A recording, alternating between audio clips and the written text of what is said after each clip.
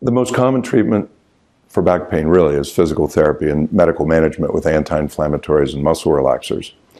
The next step up probably would be either a CAT scan or an MRI to get a clearer diagnosis.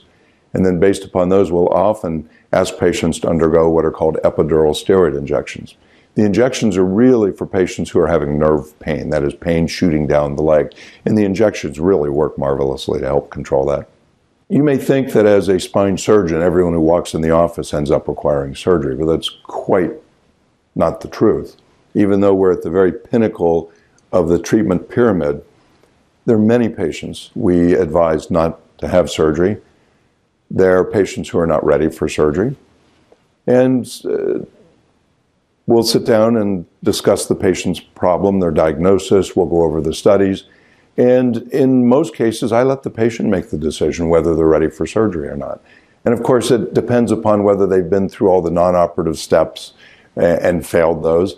And also it depends upon how strongly their pain impacts their lifestyle. If they can live with the problem and it's not causing significant muscle weakness or anything like that, then they can live with it as long as they want to put up with it. There are a handful of conditions where surgery really is strongly indicated. One would be any of the red flags, such as if someone has loss of control over their bladder, that's a surgical emergency. You don't have much of a choice on that.